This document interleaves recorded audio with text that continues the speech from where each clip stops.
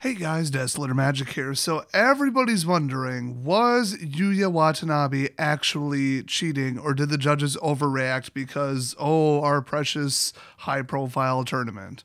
Well, we'll never know unless we could see the sleeves. Oh, look, pictures! Now, the best way I can summarize these up is, I hope Watanabe gets Ebola and dies. What did I leave the last video on? 70-30 in favor of him, cheating?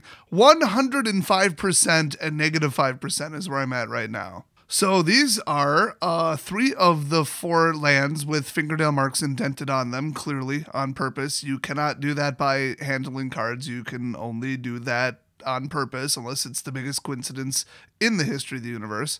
And we've got another set of lands with 3 folded corners, and they're folded upwards with a very particular crease in a very particular location.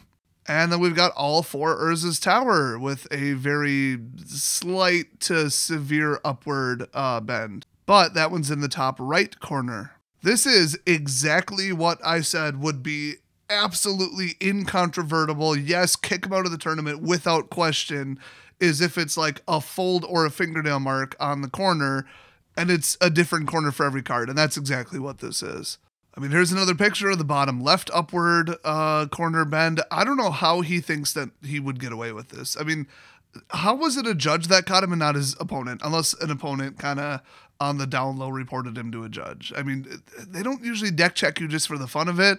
It's usually off of a report. But maybe a judge thought he saw something, from a slight distance. Because honestly, I could spot this from across the damn room. What an absolute piece of human garbage to think that he could get away with this and steal like up to $50,000 from the other players there by pulling off a stunt like this. This right here, this picture, this is a lifetime ban. If it's not a lifetime ban, then fuck you, Wizards. So big thanks to Team Cygames, his sponsor for the tournament, who just wanted to explain why they're throwing him under the bus, I guess. I don't know how they got a picture of him, but I also don't care. So I wish I had a gavel. I'm going to buy a gavel.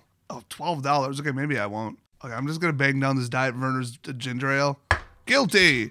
I just tipped over the one next to it. So, fuck you, Yuuya. I hope you have to pay all $400,000 that you've won in the last 10-ish years back, because obviously you were cheating the whole time. There's no way in hell this is the only time you were cheating. You're a terrible person. You deserve a lifetime ban, and I hope you're never able to show your face at a GP again. Thanks for watching. Don't forget to hit subscribe if you don't want to miss these awesome follow-ups, and I'll see you guys next video.